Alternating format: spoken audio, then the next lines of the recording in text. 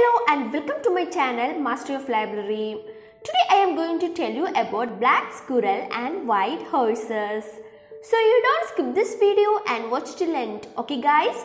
So before that, please subscribe my channel and also press the bell icon so you never miss any new updates.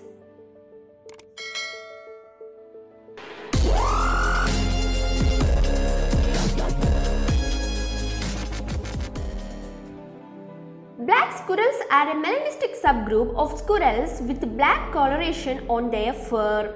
The phenomenon occurs with several species of squirrels, although it is most frequent with the eastern grey squirrel and the fox squirrel. Black morphs of the eastern grey and fox squirrels are the result of an abnormal pigment gene. Several theories have surfaced as to why the black morph occurs, with some suggesting that the black morph is a selective advantage for squirrels inhabiting the northern ranges of the species, with the black fur providing a thermal advantage over its non-melanistic counterpart. Black squirrels share the same natural range as their non-melanistic counterparts.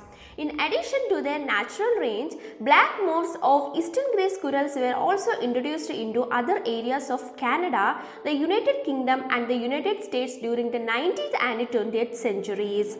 Black morphs of eastern grey squirrels occur most frequently in the northern portion of its range around the Great Lakes Basin. Conversely, black morphs of fox squirrels typically occur most frequently in the southeastern portions of the species' natural range, the southeastern United States. Although they are found more frequently in those regions, the coloration remains uncommon in most areas that these species inhabit. However, black morphs of eastern grey squirrels forms the majority of the species population in the Canadian province of the Ontario and US state of Michigan. Several municipalities and post-secondary schools in the United States have adopted a black squirrel for branding purposes, using it as a symbol and/or mascot.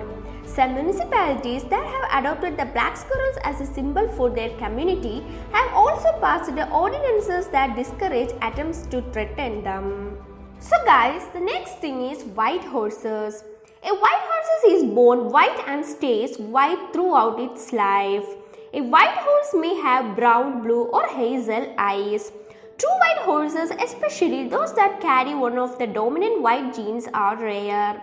Most horses that are commonly referred to as white are actually grey horses whose hair coats are completely white and may be born of any color and gradually grey as time goes on and take on a white appearance. So guys, the next thing is 12 white horse breeds. So, thoroughbreds, Camarillo white horses, Camargue, Lipizan, Cremello, Appaloosa, American Cream Draft, Shagya Arabian, Orlow Trotter, Percheron, Connemara Pony and Bologna. So guys, if you like this video, please like, share, comment, support and don't forget to subscribe. See you again in an interesting video like this. Bye.